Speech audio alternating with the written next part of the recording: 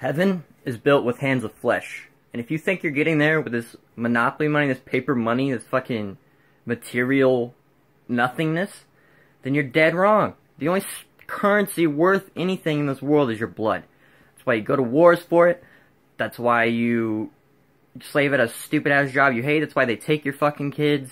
That's why they do all these fucking rituals. No. Whose fund do you think we have? What do you think is funding this? What currency is funding this? It's your fucking blood. And Lucifer's trust? Who's Lucifer? Lucifer's the black sun. I mean, come on.